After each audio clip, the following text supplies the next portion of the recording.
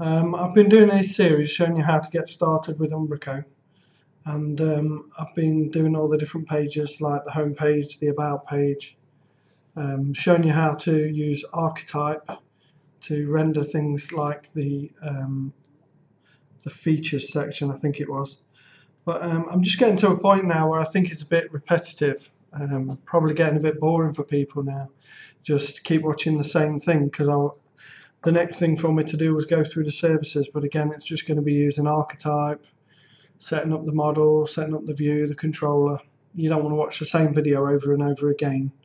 So I'm probably going to leave it here on this series.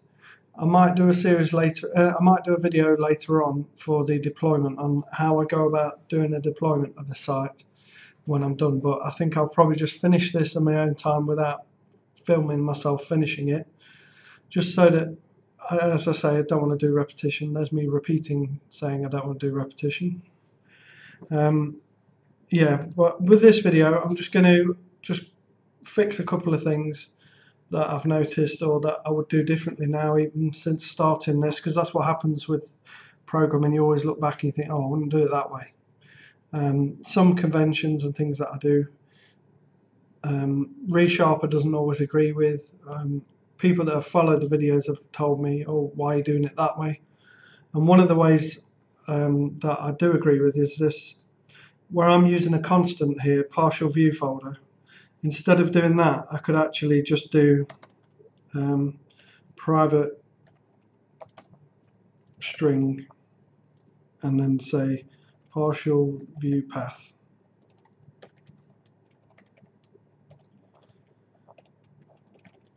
And then I could pass in the name of the partial view.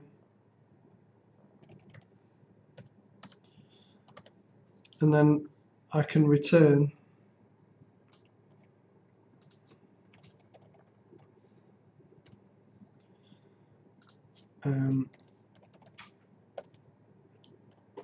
this with .cshtml. And if I put in the what do you call it, the $sign, that's using C#7. Now instead of doing a string.format and then you do the 0 or the 1 depending on the index of the item that you're going to replace, you can actually use a variable if you do it this way. Luke Warren made me aware of that feature in C#7, so thanks for that, Luke. So that's one thing that I would do instead of doing this partial view folder. Now I'm going to remove that. That's going to cause errors, and then I can just, where it's causing those errors, I can just replace it with partial view path, and then wrap it with the parentheses, partial view path, same again, and get rid of CSHTML because I don't need that now, because that's already going to be put on at the end. So it makes it a bit shorter, it's a bit better, and hopefully people like James from Cynical Developer, who's rebuilding his site in Umbraco, will be happy to see this. He suggested this as a possible solution because it really bugged him. Plus, when he was doing this, it made ReSharper moan at him. I don't use ReSharper myself anymore because it annoys me, probably because things like this, but it slows my machine down as well. Anyway, so I'm just going to go through, make sure that I've done these correctly, and then test that it works. Partial view path, partial view path, partial view path. Right, so that's on that controller. So if I just save, build the solution, and then see if it runs. So first of all, see if it builds, and then I'll see if it runs.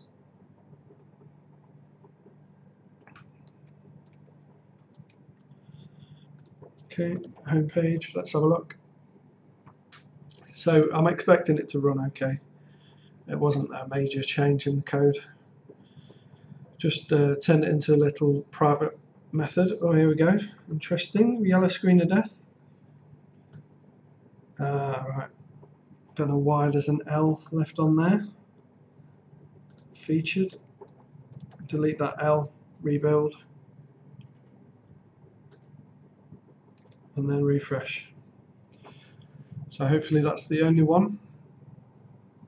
Quite like it when there's errors, even when I'm doing live coding. I know it sounds a bit weird, but it's just something interesting to see rather than everything going plain sailing and smooth. That's not the reality of being a programmer. You see in the yellow screen of death quite often.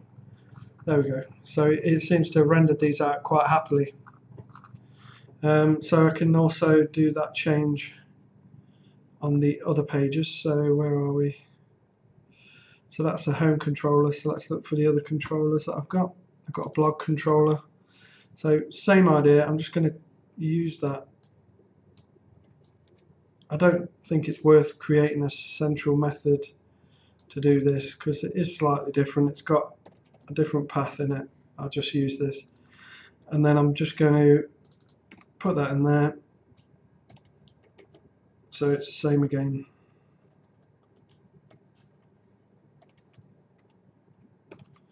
So just the one on this controller.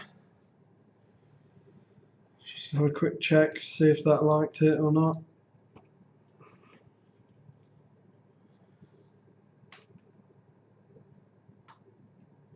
Hope you're not too sad that this is probably going to be one of the last ones, but you probably agree it's getting a bit repetitive now. You don't want to do repetition all the time. But if you do have any requests, so say you get to this video and there was something that you were interested in doing, please let me know.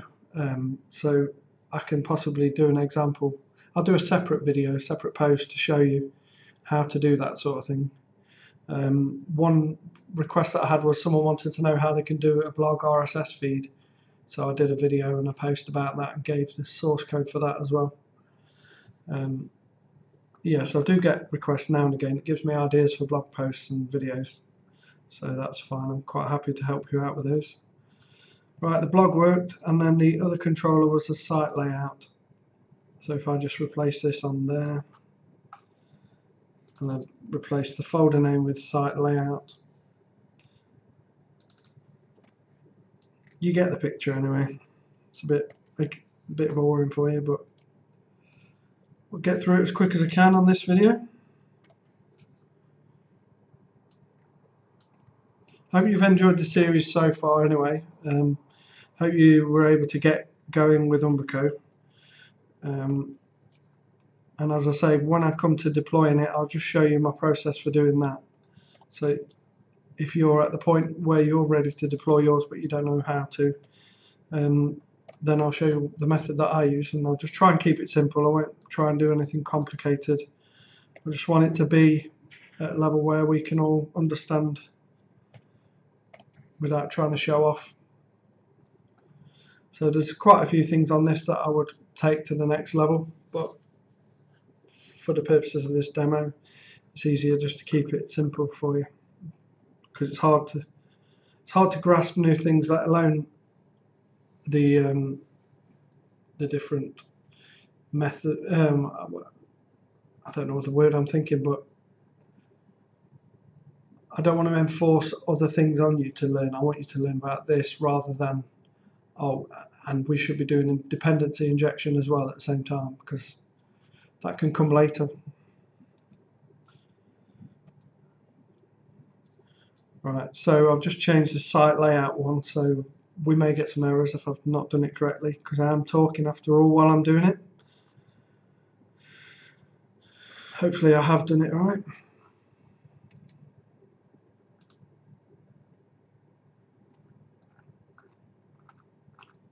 Seems alright to me. Yeah, it seems okay. And then there's the other thing about getting the home page. So with the home page, if I go back to the home controller, this that I got from someone on our Umbraco, where they helped me get to the homepage alias. I think it was on our Umbraco.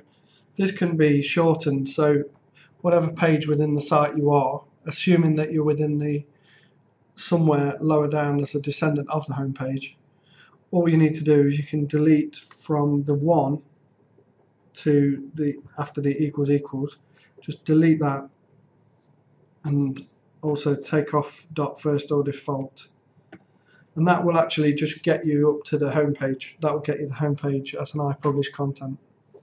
It's a lot shorter. There's no going up the tree and then coming back down the tree. It's just as simple as that. Just that will now get the home page. So what's this doing? So for the featured items, if I just do a build, we'll just have a look, see, make sure that that works. But yeah, I just wanted to show you that because, again, that was one that James didn't like. It was a bit over the top, and I agree with him on that one. You just want a quick way to get to the home page. Some people store the ID of the home page in the config file. You can do that, and then on the different environments, because the home page doesn't really get deleted and then re-added. It's something that you wouldn't want people to delete. And in Umbraco, you can stop people from deleting things like the home page. So you could do it with the ID. So you get the ID from the config and you just do Umbraco content. We give it the ID and then you're away. So you could do it that way, or you could do it this way, or you could use examine to search, or uQuery and things like that, or just do it this way: current page.ancestor or self home. And I have updated my blog post about that as well. So if you go to codeshare.co.uk, how to find the home page in Umbraco, I've updated the example here. So this is from within the controller, and this is from within a view. So I just thought I'd show you that one while I'm on here. So let's have a look for any other instances where it's getting the home page.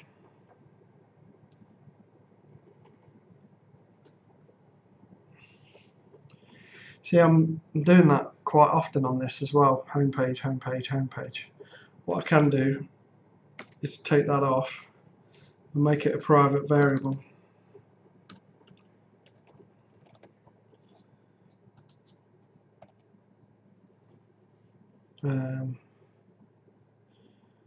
Or does that not work with the current page? Oh, yeah.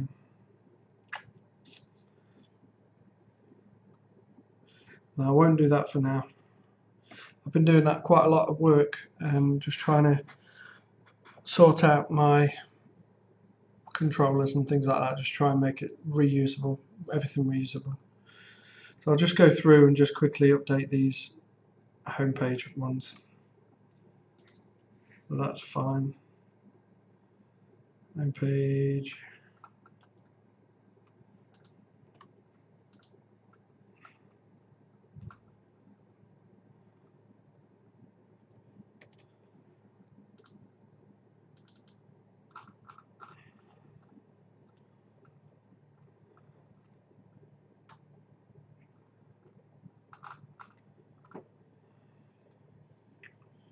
So yeah, there's another one. Current page ancestor, or so I can just replace this whole line.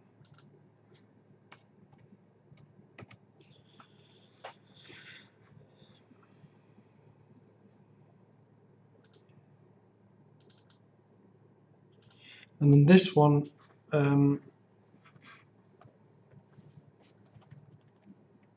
because the home page, oh, I'll just show you. So let's just get the home page here. That's the home page, and then the blog page is a child of the home page. So I can just do children.where and then document type alias equals.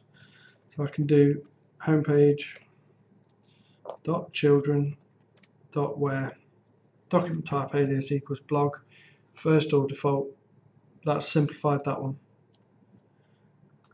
If I build that,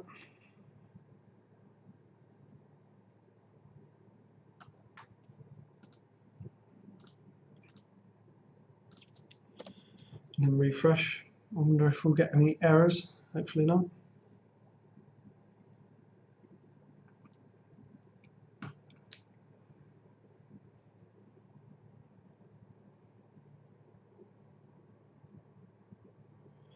The moment of truth. Yeah. So it seems okay. The blog's working. If I go to the blog page, pulling them through fine. So yeah, it's finding everything it needs to find. All right. So That's showing you those. What else can I fix?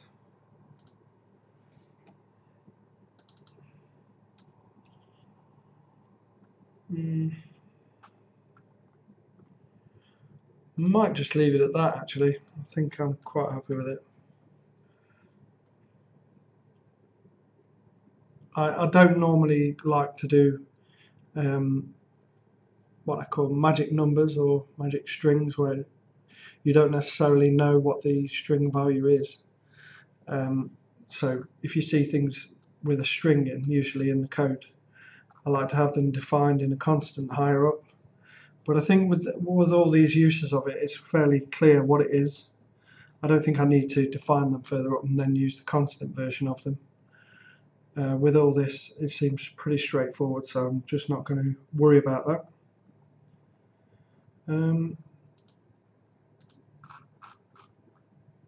Yeah, I think I'm going to leave it at that actually.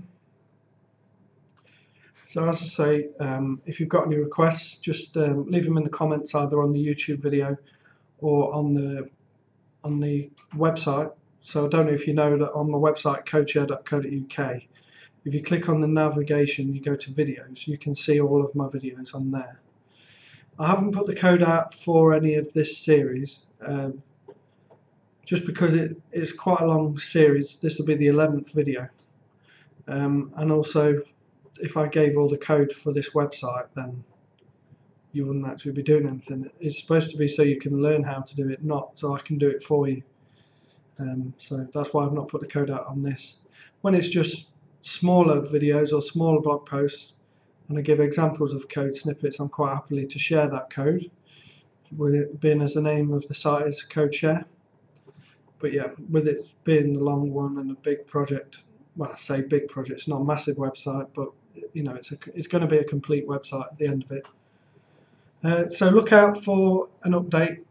I'm not sure how long it will take me to do. I'm just doing it in my spare time, but at some point in the future, I'll do another video when I'm deploying the site and maybe showing you around the site. And then maybe if and when my mother-in-law does decide to start using the site and updating it with a portfolio and what have you, then I can show you that as well. So thanks again, and if you are watching it on YouTube and you enjoy the video or the series, please click like and subscribe to my channel and look out for other videos. This isn't the last video I'm doing, I'm just trying not to be boring on this series. So I'll do other videos. I'll just keep doing other things along the way. Alright, so thanks for watching and take care.